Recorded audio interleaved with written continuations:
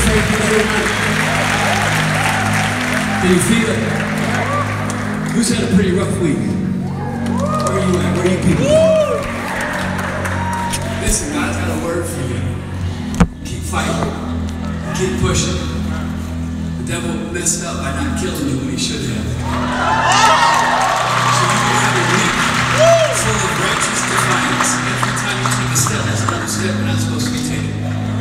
We believe tonight that somewhere, somehow, God's going to speak to you. That's how good our God is. He can use average churches and rented venues with average preachers and some great musicians, and somehow, some way, in His grace, we can leave here different than we walked in. If you are not a Christian here tonight, it's going to change in 35 minutes.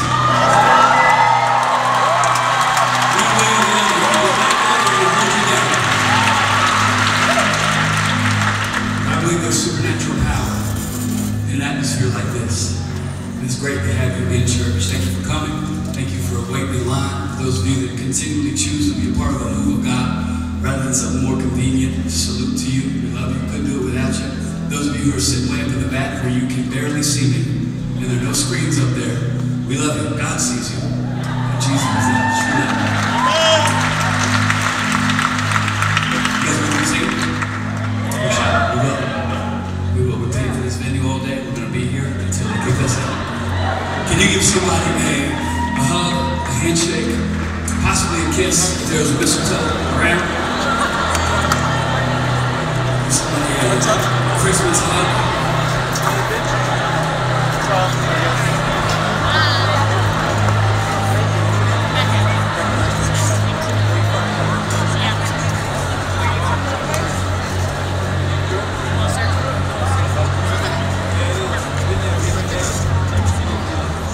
Just like to point out quickly that I'm a straw.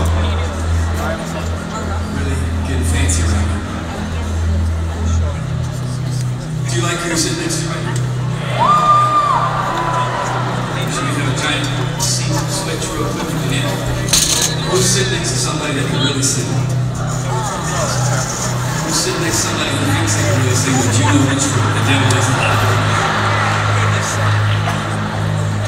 Cannot wait for the next couple of weeks for those of you that are kind of born and raised in traditional church settings. You're trying to wrap your mind around us not having church on Sunday. We have church every day because the church is the body of local believers working together. But by having it on Christmas Eve, it enables us to honor our volunteers with a whole Sunday off on Christmas Day because it doesn't happen often. It enables us to just kind of get a little bit of an interesting Sabbath, if you will, and then have church on New Year's Eve on Friday. Sunday meets Friday is amazing, and that's not so people can go party all night. It's just because it's way easier for people to have a full weekend. Just so you know, there's over 1,000 volunteers to make our church what it is. And so for people to go home, they will choose to be in church rather than take a trip to see their family. But by having a Friday night service, we get to have church, we get to honor God, we get to commission people for the next year. But also, our volunteers get a little bit of space to maybe go do something they couldn't do if we were having church on Sunday. So I'm grateful for each and every one of you, every volunteer in the place, our ridiculously awesome choir, our musicians. I was going to wear a robe tonight because I was like, I feel like I need it. It's not too late. It's way too late, Josh. Are you going to be on the edge of your seat tonight? Glad I'm here. I was telling the earlier service I've been battling vertigo for like a year. Had surgery that was supposed to fix it. This last week I've dealt with it again, and this morning it was an adventure. Literally, if you've ever seen me preach holding this, never, because today was that bad. But in between noon and I guess maybe an hour ago, I saw a doctor, and he did some crazy Jedi mind trick. And I feel incredibly good, so I'm excited to preach. Thank you for pairing this. It's been hard all year dealing with it, but people are gracious, and I'm going to preach my guts out. I called this Giants won as well. And the Jets, we love the Jets. It just felt like this was a year of giving. Other cities have it worse, so why wouldn't we let a team from Houston or, anywhere but New York get a taste of winning? Because we're winners because we woke up in New York, you know what I'm saying? Call this message tonight, write it down, work with me. I still believe. Still. Look at somebody and say, I still believe. Don't look at somebody like a preacher. Say, I still believe. I still believe. I wonder where your belief is at tonight. I wonder if you live according to what you say you believe. I wonder if during this time of the year where we focus on that word belief, Christmas will do that. It confronts our culture to look at different belief systems and different belief structures. And I wonder if you recognize how important knowing what you believe really is. Because we still believe some things that need to be addressed. And I pray tonight somehow the Holy Spirit pushes you a little bit further to explore what you believe. If what you believe is not drastically changing your life, you don't have good beliefs, you have some ideas. But when you believe what we believe in this church, people should see it all over your life. Can I read you a scripture really quick? I thought I would choose something really traditional. Christmas story everybody knows, and this is found in Mark chapter 9, and it's the story of a demon-possessed child. Merry Christmas. And I love telling people about what Jesus requires, about who he is. In this one little passage, we see the character of God, we see the passion of Jesus, we see what he requires for those that want to follow him, and you'll be shocked about what it is. And here's how the story goes. Are you with me? GP, are you with me? Anybody under 22 is like, what's that? It's real gospel. That's what it is. When they came to the other disciples, they saw a large crowd around them, and the teachers of the law arguing with them. As soon as all the people saw Jesus, they were overwhelmed with wonder, and they ran to greet him. And we could preach a whole sermon on why is Jesus magnetic, but most Christians are repelling.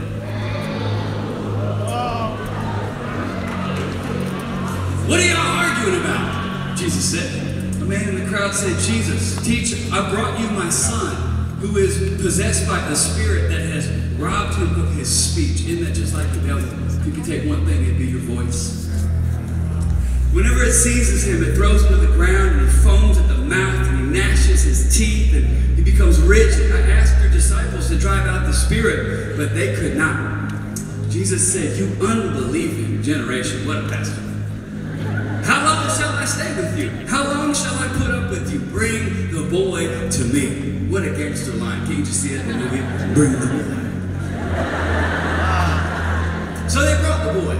When the spirit saw Jesus, this is interesting, it immediately threw the boy into a convulsion, and he fell to the ground, and he rolled around, foaming at the mouth. Isn't it funny how when God starts a new thing in you, that means the devil's losing his thing? So don't be alarmed in your life when you start making decisions to follow Jesus, and it looks like it's going wrong because you chose to get your life right. Don't worry about the devil having a temper tantrum on the way out of your life. It's going to happen.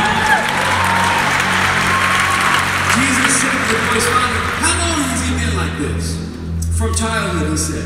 It's often thrown him into the fire or water to kill him, but if you can do anything, please take pity on us and help us. Jesus said, if you can, everything is possible for those who time. Everything is possible for those that have Bible college degrees.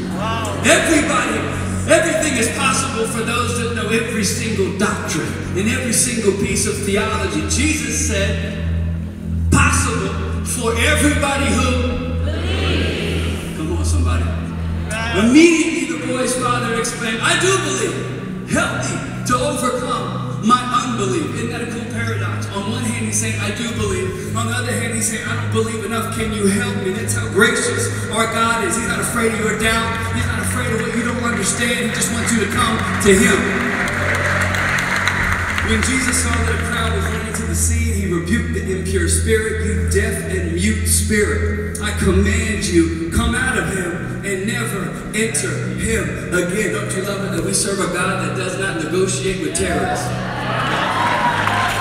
The spirit shrieked, convulsed violently, and came out. The boy looked so much like a corpse that many said, he's dead. But Jesus took him by the hand, lifted him to his feet, and he stood up.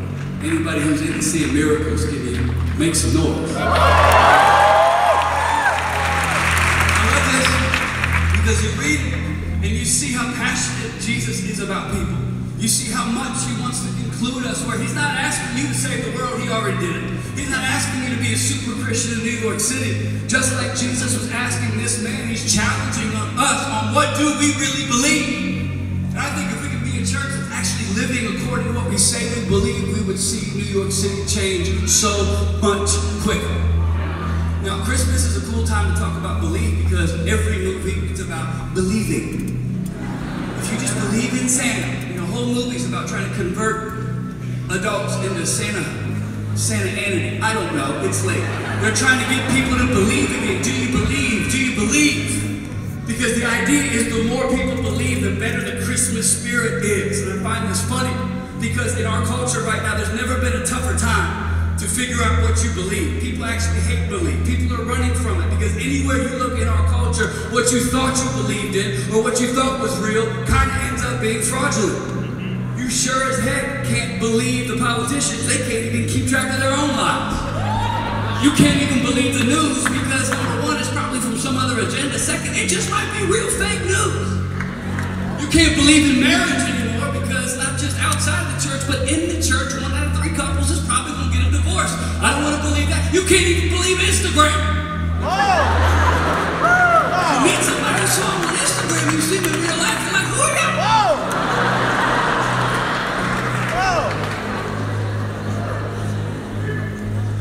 So we have this belief thing going on in our culture right now where people are like, nah, I'm just throwing it all out. I don't believe in anything anymore. You ever had your belief shaken like that? Where you believed in something, you loved somebody, oh! I do that anyway, super well. You ever had your belief shaken? Where you thought you were locked in on something and then everything changes? It can be a hard thing to have your belief shaken. I remember talking to my daughters not that long ago about the truth about Santa. So if you are a parent in here and your child is in here and they are still working with this story, you want to plug their ears right now. But I sat down with my daughters and it wasn't to necessarily expose a lie, but I just got sick and tired every year of my kids giving Santa all this praise. Santa never bought a gift. He never worked a day in his life. He never put these kids on the earth. He doesn't care about them when they're sick. And every Christmas, it could be Laura over there while they're just loving what Santa has done. I said, you know what? This is done. I'm done with this guy getting all the credit for all the work we're doing, all the gifts we're buying, and all the presents we, Laura, are wrapping. I'm done with it. So I sat my daughters down and I said, look, y'all, you're old enough to hear this, okay? Here's the truth about Santa. And I started to break it down and told them what the deal was. I said, in this house, it wasn't Santa who brought those. That was your mom and your dad. It wasn't Santa who washed you all year. That was me too. Charlie looks at me, and her lip starts to quiver. And she puts her head down in disgust and shame, disappears. Ava stands there like this. She goes, let me get this straight, Dad. Mr. Honesty is our policy. So you've been lying to us this whole time. And I was like, but I had a reason. I mean, somebody was okay to lie. And then your dad of the year gone in that moment. But because that belief was shattered, we were able to come in with some truth. A new belief, a new set of rules, a new what I was thinking that ended up making our relationship stronger, ended up making them stronger young women because they're no longer believing stuff they don't need to believe. What if I propose to you tonight that God knows exactly what He's doing as He dismantles things we should not believe in, as He puts people and politics and culture on Front Street and allows it to be the sham that it is, so people will stop putting their hope in beliefs that do not matter, and the lightest and the brightest and the strongest belief, which is that we believe in Jesus Christ, changes the world. What if we thought that? What if there was no better time than now to start asking yourself the hard question? What do I believe? Have you been believing in other things to save you? Have you been believing in other methods to get your life right? This is the season where you got to be able to say, I still believe it's Jesus. I still believe that the gospel is good news to the brokenhearted. I still believe that our God can touch somebody who is sick and make them well. I still believe that God can use a church in the middle of Manhattan. It doesn't have all the stuff, but it's got all the passion. I believe, still believe that God can use a group like us to change the world. I still believe that nobody has run too far, nobody is unredeemable, nobody has gone to a place where God cannot reach them. I still believe that He is the Redeemer, He is the Savior, He is the Atonement. I still believe we serve the King of Kings, whether people want to hear it or not. I still believe it. What about you? Do you believe it? Because if you believe this stuff, it should show up in your life. Do you want a quick way?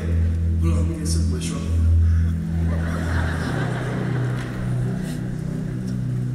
You want a quick way to add some more anxiety to your life during the Christmas season? If you're really negative, you just said that, yeah.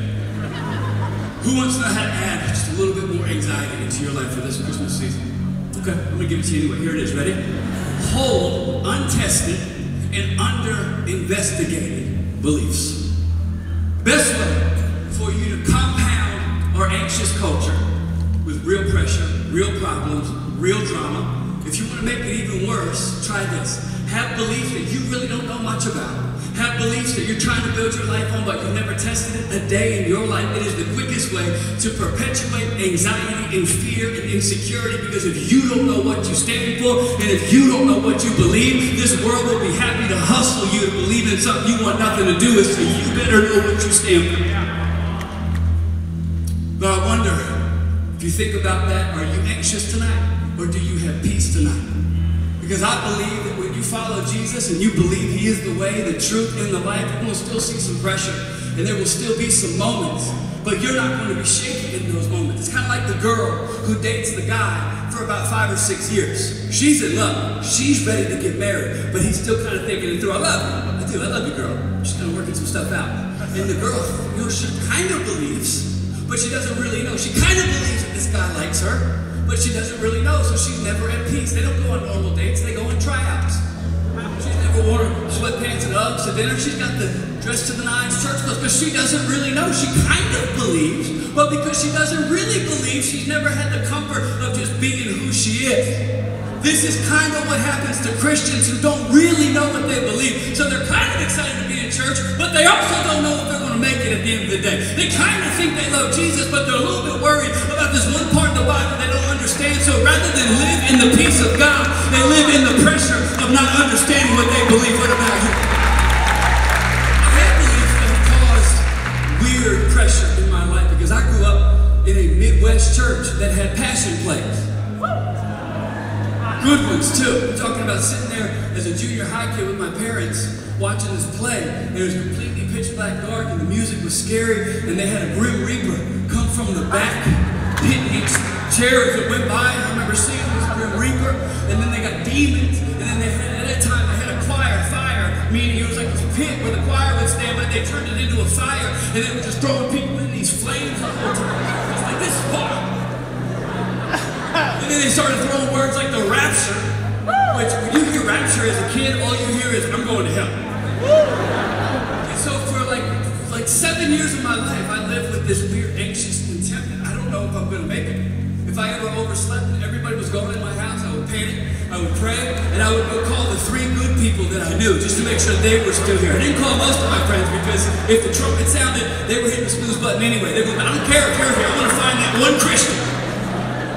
One good Christian picked up my call. I'm like, didn't miss the boat. You know what I should have done? I should have went and investigated my belief. What does the grace of God mean? What does it mean to be saved? What does it mean to be redeemed? What does it mean to have a covenant with my God that is not contract-based according to what I do? I serve a covenant God that's according to who He is. What about you? Are you living in the peace of God, or in the pressure of not knowing what you believe? My hope tonight, we might turn this into a series because it's so Christmassy. My prayer is that we as a church, you wouldn't have to point anybody anywhere else but you. What do y'all believe? Let me tell you about Jesus. What do you believe about that Bible? And just throw this out there. Don't let people be dismissive of your beliefs in this culture. It drives me nuts when people are like, are you like a Christian? For real? Like y'all really like believe that stuff? Like seriously? Like Noah? Like, do you really like believe the Bible is like from God? Which I would say absolutely. I had a guy recently say to me, I couldn't be a Christian. I don't have that much faith. That's why I'm an atheist. I said, my brother, it takes far more faith to be an atheist than it does to be a Christian. You have to make so much work logically. You have to dream so big. I don't even have the faith to think about being an atheist, to believe I came from nothing, that I'm here to do nothing, and I'm going to vanish into nothing. That takes some faith. It's cool what you believe, but don't let people dismiss it. The secret, I heard that. I needed it. You want to know one of the secrets of better believing? Write this down. I believe the secret to building a belief system that lasts, it's called beholding. Being in God's presence. Who in here wants to have a belief in Jesus, a stronger faith, that you don't get rattled by the storms, you don't get rattled by like anybody, everybody just raise their hand. One of the secrets is just beholding. The Bible says in Psalms, it says, what? Be still and know that I'm God. You know what? Because when you are around something, that's why when Joel wrote that song, Behold, the whole point is to make sure people can see Jesus for who he really is.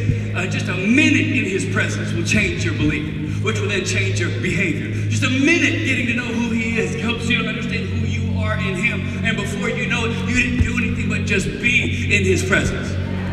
But we have such a rush culture that people can barely carve out an hour of their week to get to church, let alone chill out and behold God's presence before you start your work week.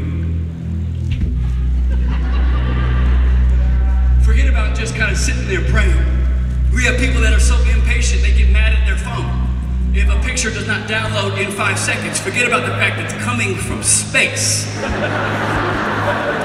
Because no wonder that we have Christians that are walking around like, I think I'm a Christian.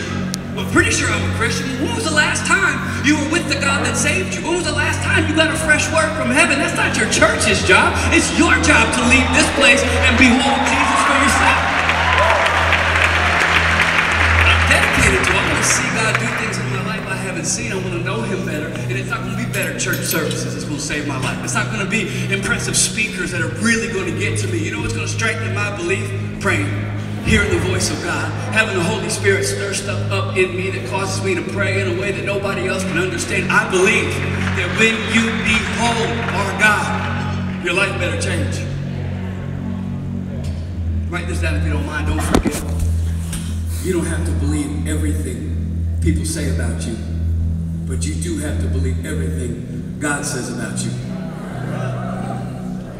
I'm not interested in the he said, she said. I'm only interested in what God said. And some of y'all need to hear this. I feel like God put it on my heart for a reason. You have believed at face value things people have said about you for way too long because you didn't understand that you had the right to decline that call all day long. There's people in this room right now and you have a belief system that started unhealthy, improper, malfunctioning because the word you received and started to believe was false in the first place. So as a Christian, sometimes you got to trace back in your life and find out, how did I get here? Why do I believe what I believe? And it's amazing what you can uncover when you take a little bit of a deeper look. Remember, you don't have to believe everything somebody says about you. You know, they teach you when you're raising a child, years 1 through 4, it is the most formative years of any kid's life. Their psychology is made, their esteem is made, and it even works years 1 through 4 as a Christian. Be careful what seeds you allow to grow because you don't want to start believing something that has nothing to do with the new life God gave you. I read a news story recently about a 4-year-old girl who was kidnapped. She was abused. They got a tip that she was being held in this house, and they raided the house, arrested the kidnappers, and they found this 4-year-old girl. She had bruises all over her body, and she was bleeding out of her mouth, dark circles under her eyes, and they couldn't get her to answer to any name. And he said, "What's your name?" She said, "Idiot."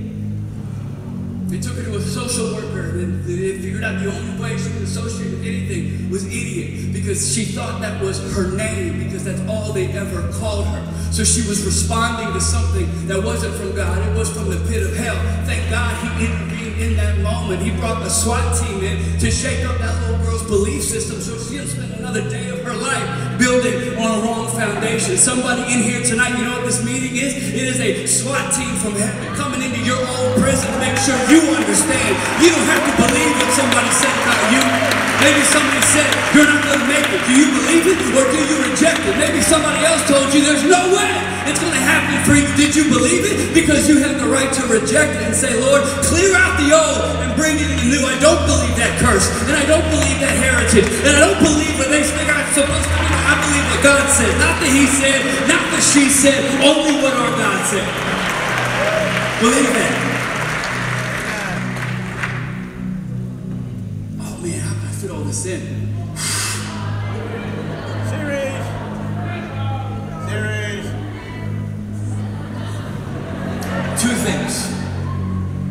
Two things that I want you to know that we believe as a church. And our team's going to get up here and we're going to worship. I don't know why I just said worship. I flicked my head, but I like it. But I want you this whole time to start thinking, why do I believe what I believe? It's one of my favorite questions in New York City. Just ask somebody like, how do you believe what you believe? Normally people have no idea. They have nothing to say. The most common thing I ever hear in New York City, by the way, if I were to invite somebody to church, is, oh, I can't come, I'm Jewish. I say the same thing. So is Jesus. He saved my life. So technically, I'm kind of Jewish. Who told you that because you're Jewish, you can't come to Hillsong, New York City and enjoy at minimum the best night of your life? Maximum, you might never leave. One of my friends was resolute that he was Jewish and he's not allowed to come. I said, cool, convince me. I want to become a Jewish person. I'm done with the whole Christian thing. I don't believe it anymore. I want to follow you. Where are we headed? He's like, well, there's good and there's bad. How do we know? Well, you know, there's always good and bad. No, it has to come from somewhere. Who's the God? What's his name? How do we find him? How do we track him? What's the deal? Sick of this. How do we get our code? How do we get our morality? And after 10 minutes, like, all right, I'm done. What I believe. When you started investigating certain things, you're either going to throw it out or make it better and bigger, and that's our prayer. I'm going to give you two really, really quick things that I pray you believe with me. Are you still with me at all? No? Yes. Number one. I still believe in healing. Yeah. Just because we remain broken does not mean that God has stopped his process of making us whole.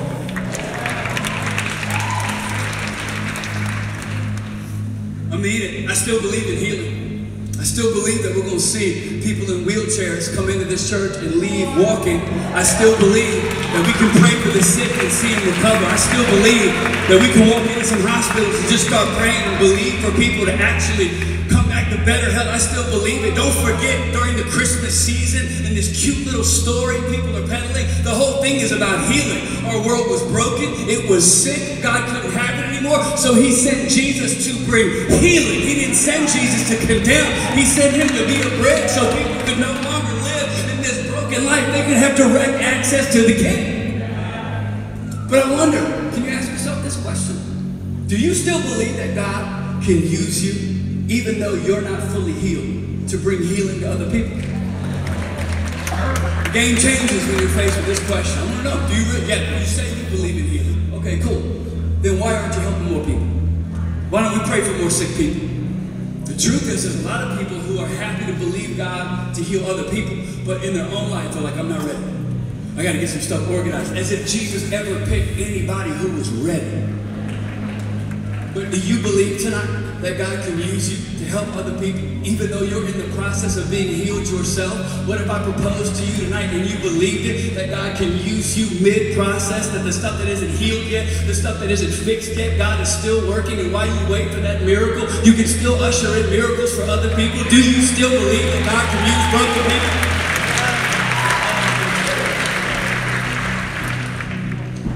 If your belief in God is that he healed you, and he's continually healing you, it should create faith for you to believe that God can do it for other people. If you're somebody who holds that belief, by the way, we're going to go right here tonight. We're going to pray for it after this. If you're one of those people that holds that belief that I love God, I know he loves me, but there's too much brokenness and there's too much weakness in my life, you're right on both accounts. You're not worthy. There is too much brokenness, but point number 3, God's not interested in it. When you're broke, he's not. When you're failing, he's not. So if you're in him, your weakness is less than his unbelievable supernatural grace. So you still have the right to be used. So if you are part of this church, you got to stop believing that someday God's going to use somebody like me. I want you leaving tonight going, Oh no, I believe as of right now that I'm going to put my hand up and God is going to use me, flaws and all, scars and all my stories, all my stuff. My God is so good that I believe He can shine through the brokenness in my life. I remember when I got this revelation because I was kind of in a bad way when I got saved. I had some scars. I had some stuff going on in my life, and some mean Christian told me I had a couple decades to learn. Watch out for mean old Christians, by the way. Be very careful you don't receive everything they say, especially weird prophetic words. You see a relationship in your future. That's not prophetic. It's like 50-50. And I was still questioning whether God could use somebody like me as a minister. And I would preach the best I could. I would always feel like, what good now? Love people the best I could, feel like I was failing. I was like, maybe I just need to hide for a little bit, get some stuff together, and maybe rethink about my life. And I ended up being in, this is almost 10, 11 years ago in England, preaching at some London youth camp with Hillsong London. And it was a very terrible experience because I don't like outdoors. It was in a log cabin. I don't want to camp. Y'all know this about me. I only want to camp out at hotels. I don't want to be outdoors with hiking. No hikes unless we're hiking to, a plane. I don't want any of that stuff. And I remember going through this youth camp, preaching my guts out, not feeling like I was really measuring up when we went to a gas station on some backcountry road in England, and I kid you not, it was all true. A nun comes out of the gas station. She kind of shuffled over, because nuns kind of fall on the street. I was already on the defensive because she's Catholic, I'm a Christian, like she might have beef with me, and she goes, "Are you a preacher?" And I was like, "Well, yes, Miss Nun, I am." So I knew it. And I'm bracing for like some terrible word, something she's angry about. And she's like, I knew it. Are you from Virginia Beach, Virginia? I said, 757. She said, you preached a message called Tattoo Me a couple years ago. Somebody sent it to me, and I loved it. So I play it in secret at our Catholic school for all the junior high boys. We listen to it every week. It's a great message in the brothers. Okay, let me get this straight. God is so good. Preaching the heavy, most accurate sermon with the biggest reach of a metaphor to make it all the way across the world to a Catholic nun who actually resonated with the message, which is God wants to tattoo your heart in such a way that even if you tried to hide it, you couldn't. And she's playing it in a Catholic school. They wouldn't even let me in the Catholic school.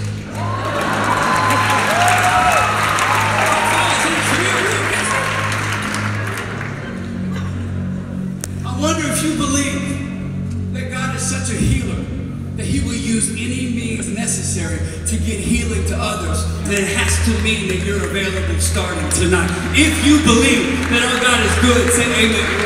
If you believe that our God can use broken people, say amen. If you believe that your hand is up because you are ready for God to usher in a new season, can you say amen? Now you're coming. That's all. Come on up here, team. Where is the most broken area in your life? I want you to think about it. Where's the most broken area? Is it a relationship? Is it something that's going bad with another person? Is there a private habit that's still broken? Don't you dare settle for half a healing. I believe that God came to this earth so we could know wholeness in Jesus. Don't allow sin to incubate in your life because you've just given up the fight. You keep fighting. Who can you reach when you leave here? Who can you call in this Christmas season to bring healing? Who do you have beef against? Who do you not like? Who wronged you that you can make the first step of healing by owning stuff you didn't even do for the sake of peace that God might bring healing? Still believe that God wants to use us as reconcilers. Number two. Number one, what was it? We still believe in. Wow. 7 people are with me. We still believe in. We believe that people in wheelchairs can get prayed for and they can walk. We believe that people can walk into our church with a doctor's report that says, I got cancer, and we can pray, and they can walk in the next week and say, I just can't figure it out. Here's the thing. We believe that those who are addicted to heroin in our city, when when stats say that 4% of people who ever touch that drug will ever be free of it, I still believe that our God is so strong and He's such a healer that people who are in the throes of addiction, they can't find their way out, that God Almighty is going to go in and save somebody's life. I still believe it. Believe it. Number two, I still believe in hope. And let me share with you why I believe it. Is this helping anybody? Still believe in hope. And when I say hope, I got to clarify it because our culture has hijacked the word hope. President Obama ran a whole campaign on the word hope because people like the idea of hope, but here's the problem. Ask people, hope in what? Some people are like, I want to be a hopeful person. What's your hope in? Hope in hope is nothing. Hope in Jesus is everything. So the reason why we use the word hope, we're not hoping by change. We're not hoping to open up our what's that thing with the stars? Astrological? Astrology. Origami? Horoscope. I'm not hoping that my star signs are going to line up. I'm going to talk to the one who made my stars. I'm not hoping that I get a lucky break. I got a lucky break. So I didn't save when I deserved it. I got hope in Jesus. And that's why I witness. And that's why I worship. And that's why I watch the news on the edge of my seat. Because I got hope in the God who can fix what is broken. I have hope that our God can use somebody like us to help young kids in Syria right now who have no hope. I believe that Jesus can use them. Here's why I believe it. Because God said, this is Hebrews chapter 6. Flip there if you have the Bible. Hebrews in mysterious ways. Oh. That was awesome. Laura just said dad joke. Which Ava accused me of giving dad jokes as well. Crush me. It's like if you start saying dad joke stuff to me, have fun getting a job and buying your own stuff. I didn't say that. I totally said it. God did this so that by two unchangeable things in which it is impossible for God to lie, we who have fled to take hold of the hope set before us. That's a powerful scripture. We can't get into it. Think about that. We have fled what is normal to get what is extraordinary, supernatural, so that we might be greatly encouraged. We have this hope as an anchor for the soul, firm and secure. It enters the inner sanctuary behind the curtain where our forerunner Jesus has entered on our behalf. Do you know how powerful the scripture is? The Bible's reminding us there used to be a curtain separating the unholy from the holy. Jesus shows up, rips the curtain, gives us a link that gets us straight into the presence of God. And our Bible is reminding us we don't have to run anymore. We don't have to just hope against hope anymore. We know that our hope is in Jesus. So if He's going, we can go. If He says it's possible, we can believe it's possible. My hope is not in the White House. It's not going to be found on Fox News. My hope is not in the ones that write our checks. Our hope is in Jesus. He's never lost the game. He's made us the head and not the tail. That's where my hope lies. I don't know about you. Come on, shut me down if you look at.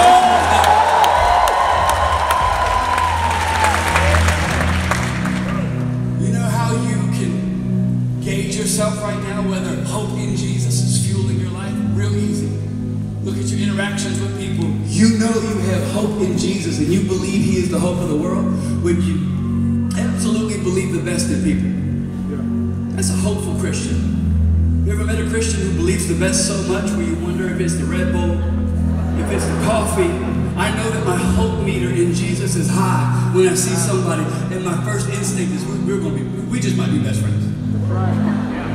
And the person might previously hate me or hate our faith, but I'm thinking, God is so good. And my security is so strong, I won't bridge any gap. I'm going to walk over to any room because I just believe God is so good, He just might make us best friends. How about you? You still love people, or are you angry at some? They voted different. They look different. They sound different. Because if you're a Christian, you got to have the kind of hope in your blood that just says, I don't care how different we might be. My hope is in Jesus. He crosses all the bridges. I'm coming for you. We're going to be friends. You know you have hope in Jesus when you look at things that used to be obstacles as opportunities. I love Christians like that. Like, I see a problem. They see, there's a promise in there. That's somebody who is not just a positive thinker. I can't stand that. Somebody said to me today, you're a positive guy. Some of that positive thinking stuff. Positive thinking doesn't change anything. It sells some books. But unless you're positively thinking about Jesus, all that positive mantra stuff, all the kumbaya stuff, all the yoga stuff, if it's not pointing to Jesus, it is a colossal waste of time at the end of the day, because it's Jesus that brings change. It's Jesus that dismantles the system. It's Jesus that renews the store. It's a positive thing. It's Jesus for us thinking. You know that hope is at work in your life. Do you believe that our God is good? When you pray like you mean it. I'm going to end there. But I believe this. If I want to find out if somebody really believes what they say they believe, I love to hear them pray. That's when you find out if someone's hope is in Jesus. Because sometimes they'll ask the world for everything. They go to God and they just have these meager little requests, and I go, you don't believe what you said. You just told me that God loves you, and He's gracious, and He's perfect, and He's just, but you can barely formulate a sentence to the Creator of heaven and earth. If you really believe that He loved you, you would go to town on your Christmas list, like my son Roman did. Roman believes that I can make anything happen. He believes that I have never failed. He is my best friend. We are like hanging out all the time, and he really believes I'll make it happen. So if I say, son, give me your Christmas list, he will. I brought it so you can see how big he dreams. This is his Christmas list. It's shoes, because he's my son. Number one on the list, KD's shoes. Daddy, you can pick. Or Stephen Curry's, LeBron James, and Michael Jordan's. He didn't ask for one pair, he asked for many pairs. I said, Ron, that's really sweet, bro. Like, you wanted all shoes for Christmas? He's like, Dad, it's a double-sided list. Flip the picture.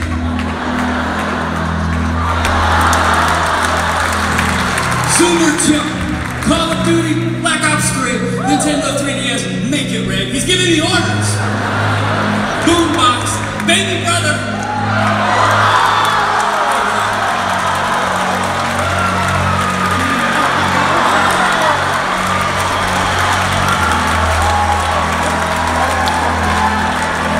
I'm not saying it, man.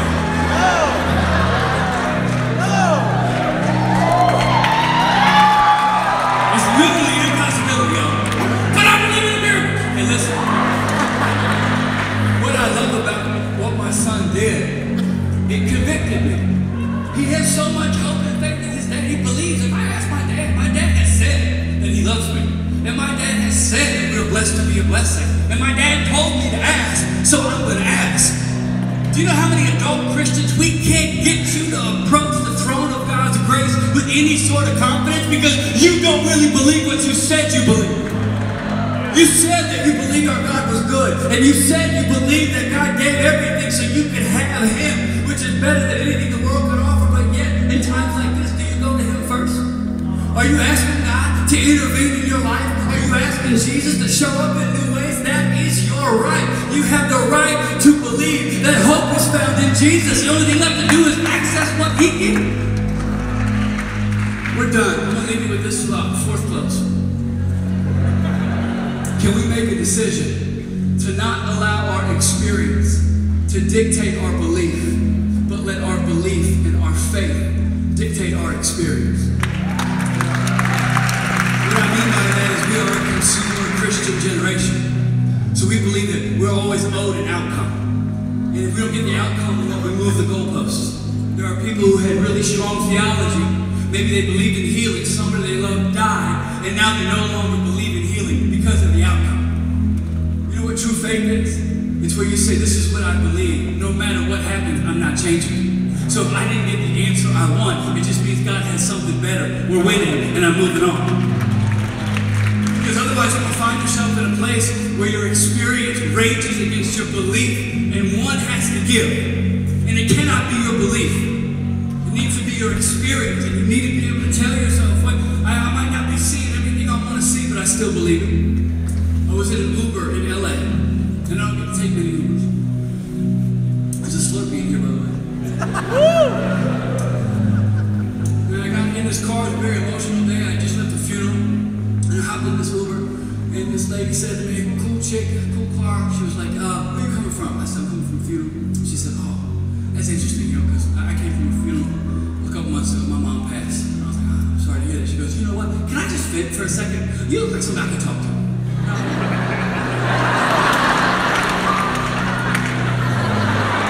And she begins to pour out her life story and her heart. And she just starts going for it. She goes, you know what I believe? After I saw my mom pass, nobody honored her. Nobody really cared about her. All she ever did was live for others, like so many people. You ever go to a church and preach and stuff like that or whatever? I mean, live for others and do all this stuff. You know what I decided? I believe now life is about me, and I'm going to get mine, and I'm going to protect mine. If I can get around to helping somebody, so be it. But this is a new day where I got to take care of me. So I believe the most healthy thing I can ever do is take care of me. What you think about that?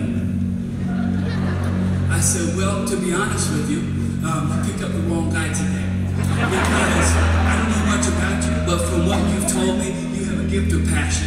You have a gift of faith. God has created you very uniquely, and the devil has tried his best to put obstacle after obstacle in your path so you will stop taking ground. What you just told me is very American, and it's very cultural, but you know what's very Christian? To refuse the easy route, which is to live selfish and live isolated and keep on pushing even when it's hard. So what do you do? What do you do for a living? I knew it. I wonder if you're in here tonight and you can resonate with her. Where you used to have faith and you used to believe that God wanted to reach a city like this, and you used to believe that you could go to heaven with arms wide open and say, Lord, pour it out. But something has happened. Listen, we need you now to get your belief right so your behavior will be right, and therefore the breakthrough will be right. But we can't do it without you. Some of you tonight in this Christmas season, what if you look back years from now and remember this random night at this amazing venue where you said, Lord, I choose to believe again. God's not interested in your good works just yet. He's not interested in what you think you know. He wants to know, do you believe? Because those that believe and confess, not only do they get saved, but they get to walk with our God. I still believe. How about you?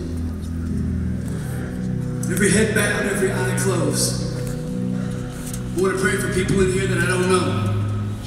Because I believe God knows you. I believe God brought you here in His sovereign grace. I don't believe it's an accident. There are dozens and dozens of new people in this service.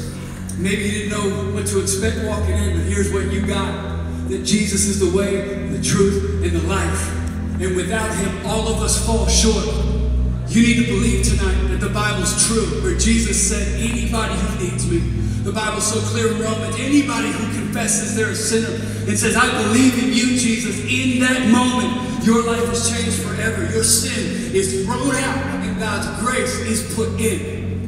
When I say free, if you want to make the choice to believe again in Jesus, that He is the Son of God, that He did die and rise again, if you want to believe in Him and know what it means to have forgiveness, when I say free, I want you to lift your hand. If you are a backsliding Christian, where you literally are that girl in the Uber, where you had a belief and you had a relationship with Jesus, but stuff happened and you lost your way, tonight is your night to put your hand up when I say free and say, Lord, I'm going to get over that. I'm going to push back that old season. I'm going to walk into a new season. I believe when I say free. You lift your hand. Tonight is the night of miracles for many. So I want you to think it through. If you died tonight and you have no confidence or assurance of where you'll be in eternity, you can leave here not knowing someday I believe I'll be with Jesus, not because of what I did, but I believe what Jesus did on that cross and His grace set me free. When I say free, lift it high. You ready? One, Jesus loves you. He died and rose again so you could have life. Two, the Bible says right now is a time for salvation. Don't wait another day. Three, lift your hand all over this place. Shoot it up high. Amazing. Anybody else? Don't be ashamed. Don't worry about the people on your left or your right. They can't answer to God for you anyway. Anybody else? Say, Lord, I believe. Lift it now, all the way up top. I see. All right, we put your hands down. Church, can we stand to our feet? And can we give these people a huge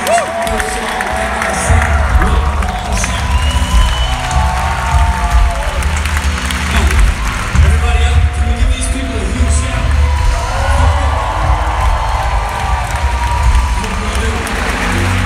If you wouldn't mind just giving me your attention for a moment longer, and just bow your head. For those of you that lifted your hands, there's a lot of people in here tonight.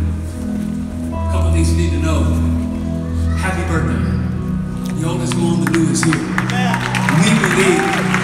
salvation happens in a moment. The process of being made holy will happen every day until the day you see Jesus. But here and now, you need to know this. We believe that you're saved. I'm going to lead you in a prayer. Not because the prayer saves you, but the prayer does align your new confession with the God that set you free. It's the grace of God that saved you. Right? Open up the eyes of your heart. And this is just a way to symbolize, Jesus, I choose to follow you. So can we all say this prayer together? Say, Jesus, I need you. I am a sinner. And I need your grace. And tonight I choose to follow you. I believe you are the Son of God. I believe that you've given me forgiveness. It's a new day. In Jesus' name. Amen. Amen. Amen. One more time. Everyone wants to do it. Sing my song just for a moment to see what God's going to do. So if you have to go, go. But if you want to stay in worship and just be in God's presence, that's what we want to do tonight. We want to take just a moment. It's the last service of the night to behold our God. Because miracles happen in this atmosphere. If you got to go, go. And if you want to sing, you really got to bring it. Anybody ready to bring it? Do you believe that your faith matters? Do you believe that your voice matters? Just give it a shot. That sings my soul. I will lead us, but I won't, because she's better.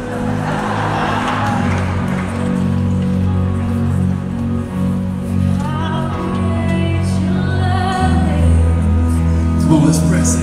Sing my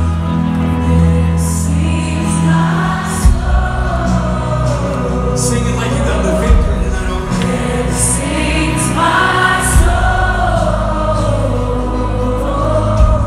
How great your love is. Come on, stir it up.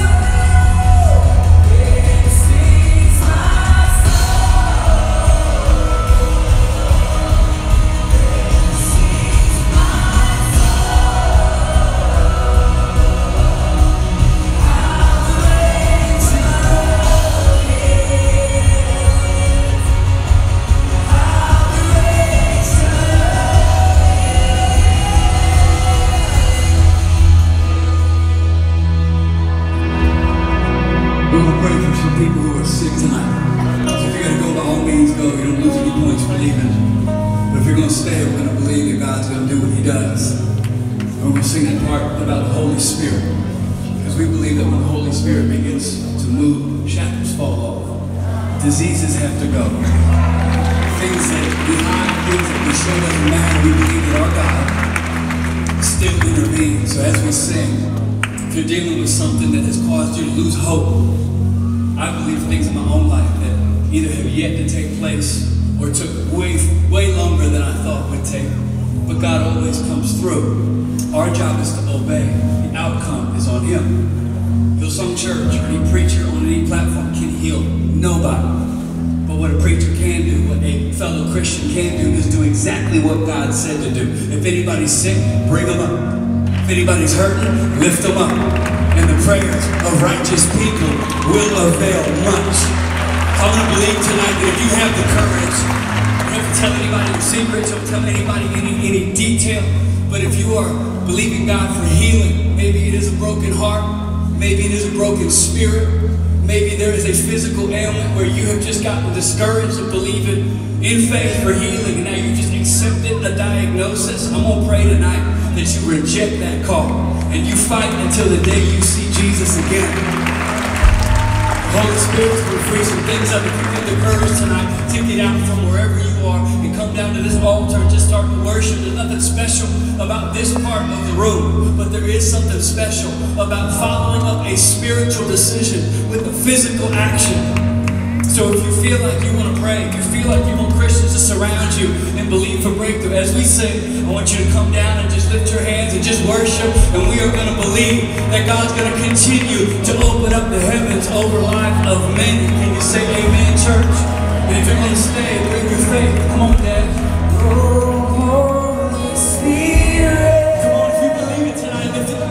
Your word in me eternal.